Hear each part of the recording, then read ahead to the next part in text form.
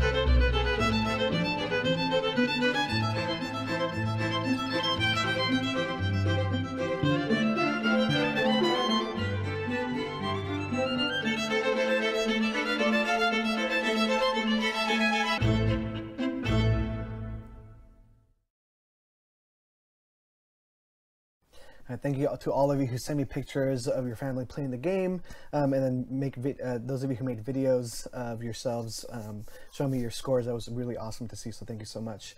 Next up, we have our Estimation 180, and this one was provided to us by Mr. Stadell, so we're going back to Mr. Stadell. And this question is, what is the value of the glass of nickels? Now, it's going to be right next to a picture of a glass of pennies, and there are 450 pennies in that jar. So you'll see a glass of nickels and a glass of pennies. The pennies has 450 pennies, or $4.50, and you're thinking about just a glass of nickels. And so that glass of nickels will have different kind of like angles for you to see, but just know that you're just thinking about the glass of nickels.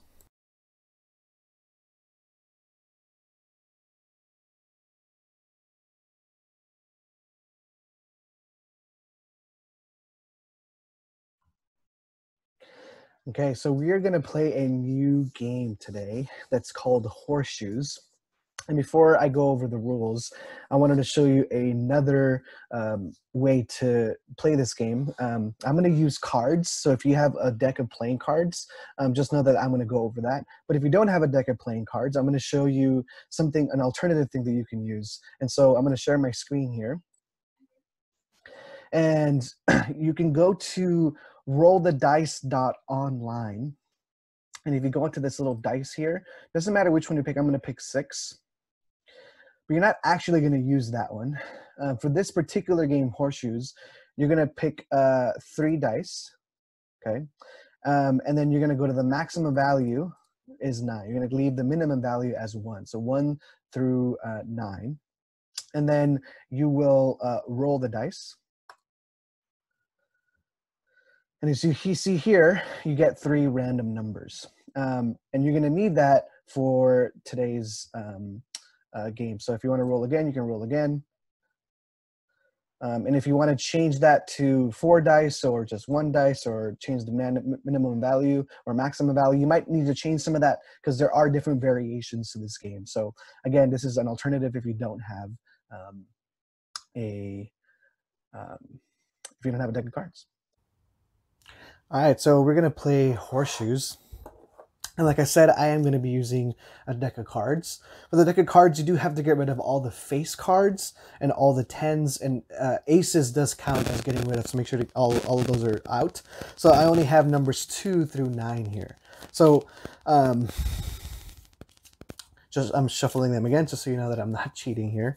And you can do this on your own. You can play this with your family, whatever you decide to do. So what I'm going to do is the first thing you want to do is take out 2 cards. So I have a 3 and a 6. And whoever's the leader decides whether that should be 36 or 63. So I'm going to make it 36. I'm going to write that 36 on the top and underline it. And that now is our target number. So those 2 cards are now discarded. And now you deal out 4 new cards.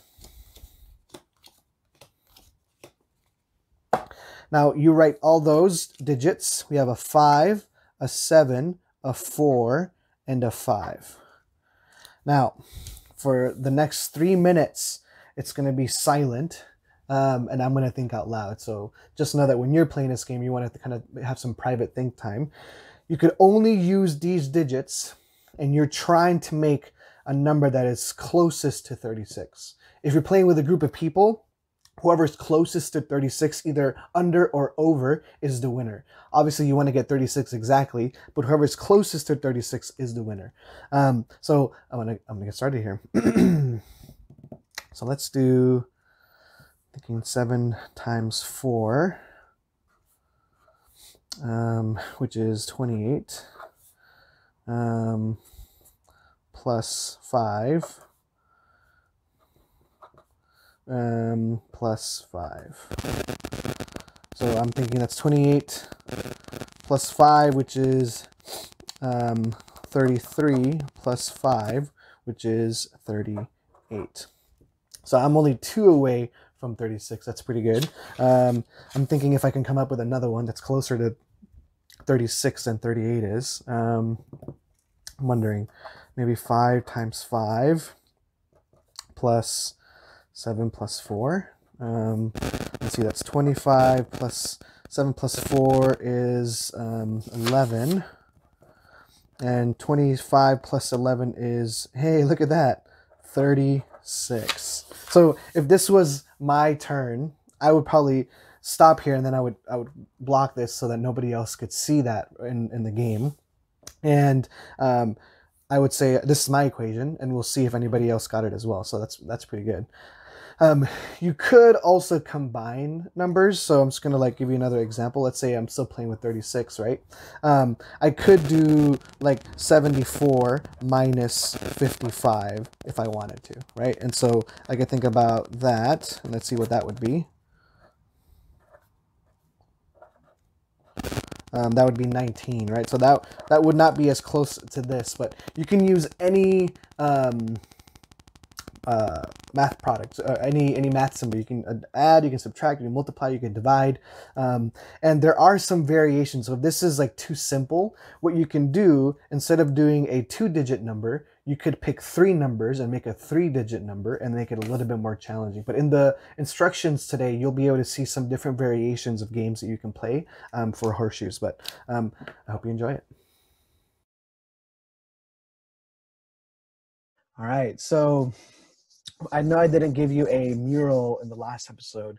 Your mural for this episode is a Disney mural, and I'm going to share that with you really quickly so you can see the finished product. So this is the finished Disney mural product.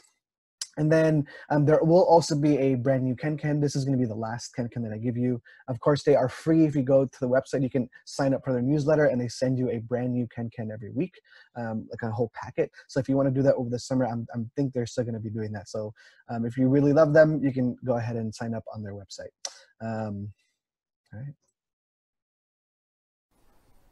All right, that does it for today's episode. Thank you so much for joining me. Again, a quick reminder, please make sure to send me your parody videos. If you're considering doing it, please do it. You have until the end of the day on Monday to send me those. Again, the episode on Tuesday will be a behind the scenes episode.